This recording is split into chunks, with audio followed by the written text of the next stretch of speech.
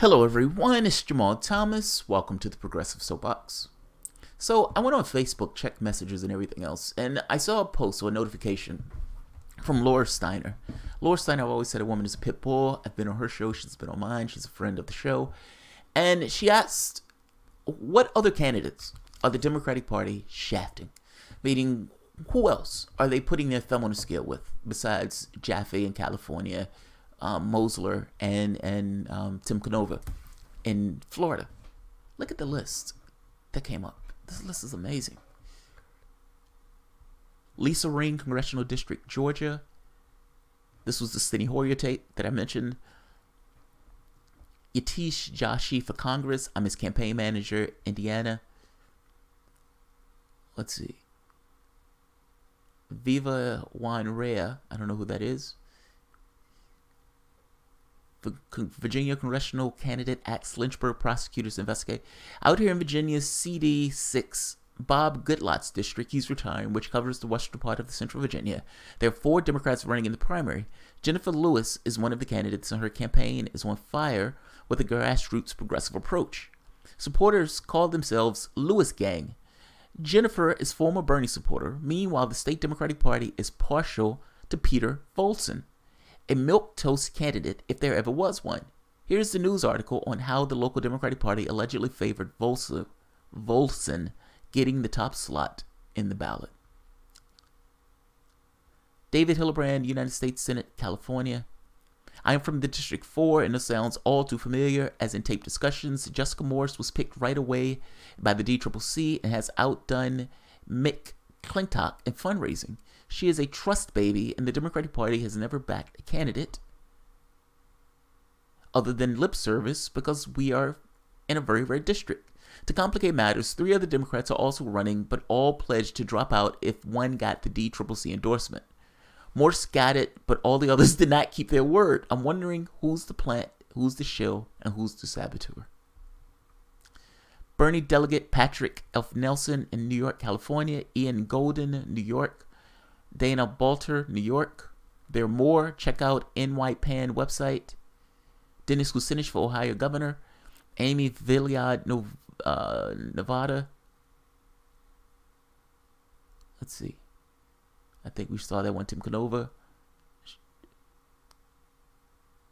Those that have a CDP next to their name were supported by the party. As you know, some of our progressives, Dottie Nyard and Laura Robinson Oatman, have already dropped out, but we have others who are not supported. Ricardo Rico Franco and Brian Ford for Congress among them. All I'm saying is, look at this list. I mean, this is people coming out saying the Democratic Party is shafting us en masse.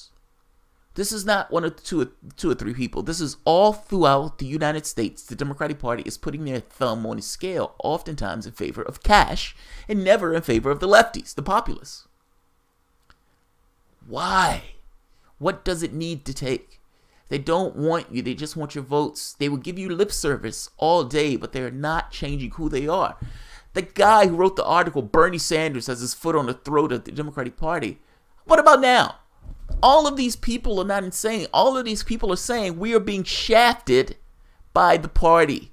One after the next, one after the next, all throughout the United States. We are being shafted by a party that has a point of view of the world that is putting their thumb on the scale.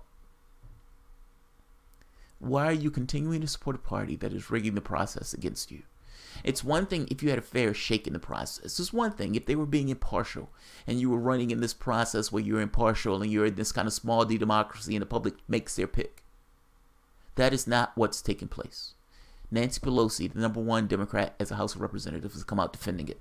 Steny Hoyer went out doing it, essentially trying to push out lefties. And in one place after the next, you have Democrats. Fuck democracy. Fuck democracy. We want a uniform process ordered around what we believe should be called the Democratic Party. We don't care about values. We don't care about those things. We understand you care about clean energy. We understand you care about healthcare. We understand you care about education. We understand you have a host of progressive issues that you want to get involved in. We will give you lip service. But we just want your votes. We want you out of this process. We want an orderly process organized around our vision of what the world and the United States should be. They've lost 1,100 seats all throughout the United States. And yet they still, like the guy who never, regardless of how often he misses the shot, still wants the ball. You're being cheated. They're rigging the process. I understand you believe you're rigging you're boarding the ship. You're not boarding anything. They pull up the planks and everything else before you even had a chance to get on the boat. This is your Democratic Party. This is what they're doing.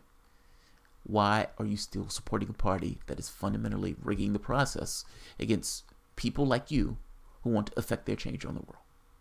That's my question. How do you reconcile voting for a party that essentially is cheating people like you? And how do those people pull themselves out the process and then vote Democrat after being cheated in that process? The only sane response is what Tim Canova is doing, is running as a third party. If you can't run within the political process to get your ideas out because they're cheating the process in order to get certain people who they themselves believe is more tuned to their likes, the corporatists of the bunch, then why are you running in their process? Why are you running in their process? Run as an independent. Even if you lose, at the very least it shows teeth. Whining, complaining, and crying about it is not going to get you anywhere. This is politics. There's no crying in politics. What are you going to do? Bleed all day or do something about it? What are you going to do? Bleed all day? Aren't you sick of bleeding all day? Show your teeth. Run as an independent if you feel you're being cheated in that process. And if you're not somebody who's necessarily running in the race, stop voting for people who are cheating you. Stop voting for people who are cheating you. You are something fundamentally different if they need to cheat you in this way. Acknowledge that you're something fundamentally different and stand in the solidarity of no. Make a determination on what you want to be, yes. But at the very least, stand in the solidarity of no and stop being complicit to somebody who's essentially infecting their vision of the world heavy-handedly in the political apparatus itself. They're rigging the system to get their candidates in office. They think this is perfectly okay. You make the point that this is undemocratic. They say it's pragmatic. Whatever. It's undemocratic. Call it what it is. You're cheating. And it's not just 3 or 4. It's all throughout the United States. So I'll leave it at that. This one is not meant to be long, but this is a long list of people who said the Democratic Party is rigging the process against them. And after the audio tape of Steny Hoyer, it is no longer in doubt that the Democratic Party is doing this. Those people are not paranoid. Sometimes you're not, you may be paranoid. It doesn't mean people are not necessarily out to get you. In this case, the DCCC is out to get these progressive candidates. So I will leave it at that. All right, guys. If you enjoy the content, please feel free to share, like, subscribe. And of course, you can always support the Patreon. I get annoyed by this because I feel like, why would you vote for somebody who's actively out of sync with your best interests and is actively tilting the process, like rigging the process to try to enforce their idea of what they want their political, what they want politics to be in the world? That does not allow for the populace to change what they want in a policy standpoint. They try to infect their will on the rest of the American population. That needs to change. Even if that means they need to lose, that needs to change. The Democratic Party should not be able to just say, this is what we want our party to be. What does the public want? They're supposed to be the avatar of public will, not necessarily a thing unto themselves where they believe that they know better than the rest of the population. They need to lose. That's what it boils down to. It's not that I want a Republican in that office, but I do not want a Democrat winning in the way that they're trying to win. I'll leave it at that. Thanks, guys.